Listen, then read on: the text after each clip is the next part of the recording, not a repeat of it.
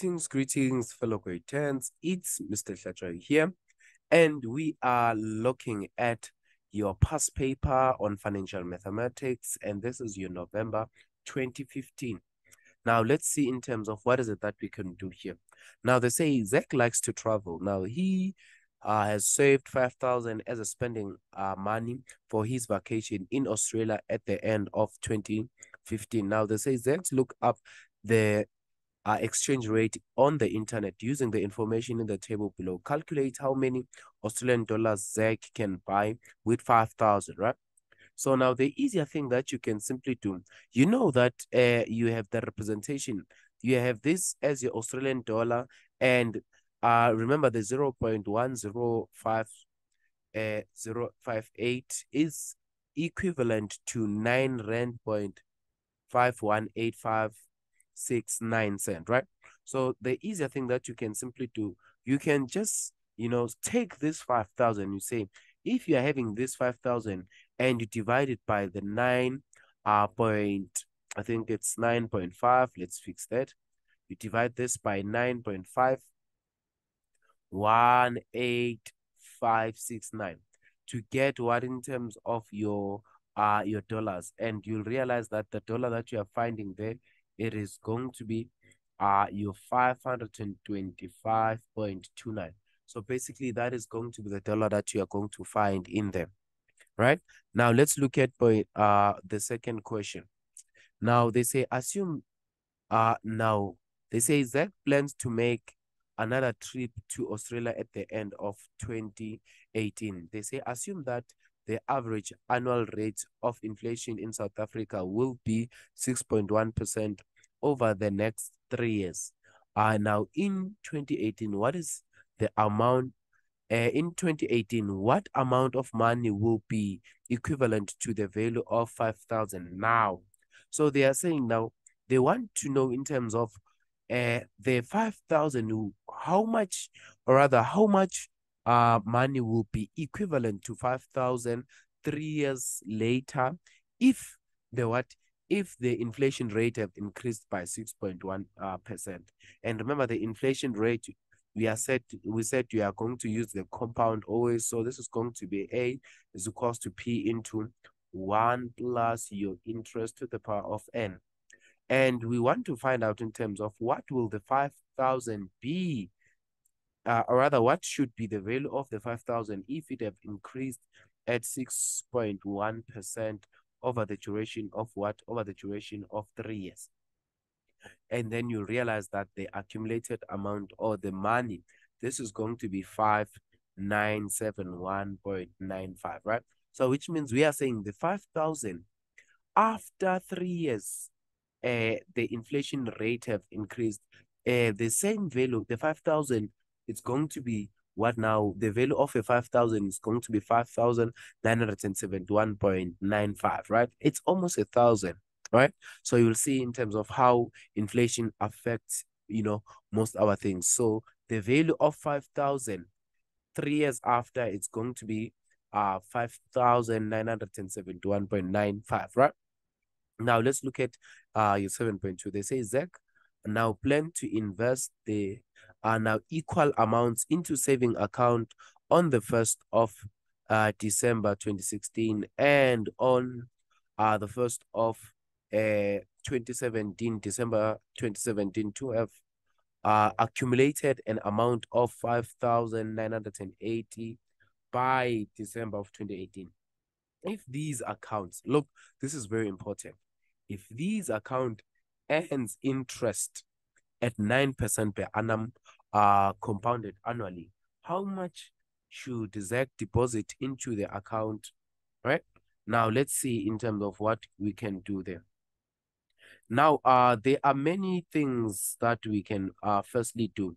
We are going to firstly now we are not sure, or rather we don't know in terms of what Zach, what is the value that Zach is going to do, what that is going to invest. But we know that the value that Zach must invest, it must give him the same outcome, or rather combined, it must give him the same outcome. Now let's see. So we are going to say now we are going to let this, the money, you're going to say, let the money that Zach is going to invest in both of this account be X, right? So you're going to let it be X. And now, which means now let's look at this. We know that we are having two accounts, right? We know that we are having two accounts and they are compounded, which means look, it's going to be the first account, which is your P into 1 plus your I to the power of N plus also your P into 1 plus I to the power of N. We know that these must give us a totality of 5,980, right? We know that these accounts, when you add them or when you combine them together, they must give us this totality. And then now, remember we said you let the money, right? You let PPX, right? So which means here, this is going to be X. Now let's look at this is going to be, let's say this is the second account, right? Now, if this is the second account whereby the number of years is 2, or rather it's the first account, let's make this to be the first account. This is going to be X into 1 plus, what was the interest given? The interest given is same, so which is 0.09 to the power what?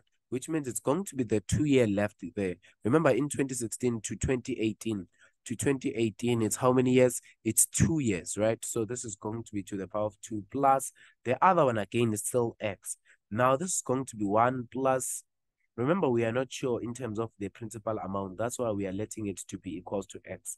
Then this is going to be 0.09 right into 1 now, because from 2017 to 2018 it's only 1 year, and we know that this must give us the totality of 5,908, right? And now let's see, so then we are going to then now apply this. Right now, look, if you can, take out X as a common factor from these two things. So this is going to be X into what? Into, if you add this, remember this is going to give you what? This is going to give you 1.09, I think, to the power of 2, right? Let me just write this to the power of 2. Then plus the other one is going to be same as what now? It's going to be 1.09. Remember, this one is just this one, right? And now, which means both of these must give us the 5,980, right? So what I did, I just simply solved these brackets and took out X as a common factor. And now from there, you'll realize that for you to do that, you are going to simply now say X is going to be equals to, let me just erase there and see. So which means the value of your X here, you're going to say now, you divide this side by the same value, this 1.09 squared plus the 1.09. And you do the same thing even this side, divide by 1.09 squared plus 1.09. So that these and these cancel, and also when you divide this, you'll find out the value of your X is going to be equals to, it's going to be 26, it's going to be 26 to 4.99. Basically, it's going to be 2,624.99 cents. Out again. So this is what you can basically do to calculate that.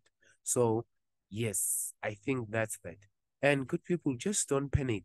Just know what you need to do and read your statement very carefully, and you'll realize that these questions are literally the most easiest questions to tackle. Thank you very much.